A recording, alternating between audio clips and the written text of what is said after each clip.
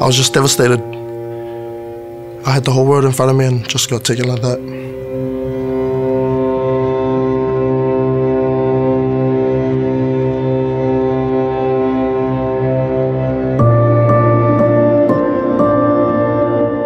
I had one of the worst debuts, I feel. Thought I wouldn't play NRL again, first grade. Got the chance to prove myself again, and I felt like I was on top of the world because I was playing first grade and I was starting every week. That sort of got to my head and I got carried away. And here it is again to Kepaoa. A chance this time. Oh, I think he may have got it. So I got dropped that week and then I got picked again the next week.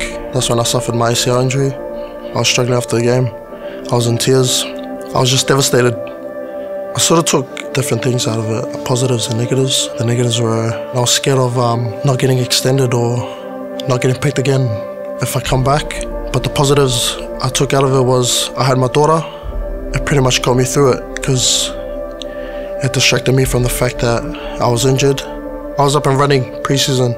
Trials were coming up in a few weeks. And during training, I went to go score a try and that's when I tore my pec. I cried on the spot. I think that moment, I really wanted to give up. I was ready to go and it just got taken away just like that.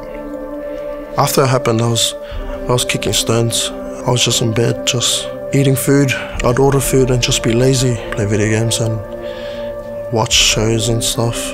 When I started running again, probably every training sesh, and I was starting to feel worn out. I told myself that after one more week, I'll treat myself. Went out with the boys and I sort of drank too much and the emotions started to fill my head. And yeah, I started saying stupid things. I even said I wasn't a good enough father because I was always injured. It was pretty dark. I hit rock bottom.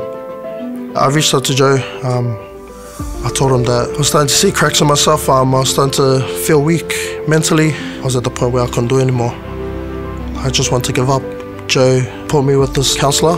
We used to do certain mindfulness activities, writing down what we're grateful for every day. It sort of changed the mind to think positive. Sort of had that gratitude that I was out there again, doing what I love. Down the corner, no flick this time.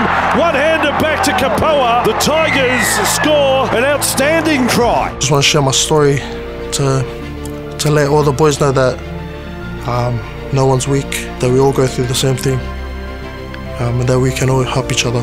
Especially us Islanders, we share the same story.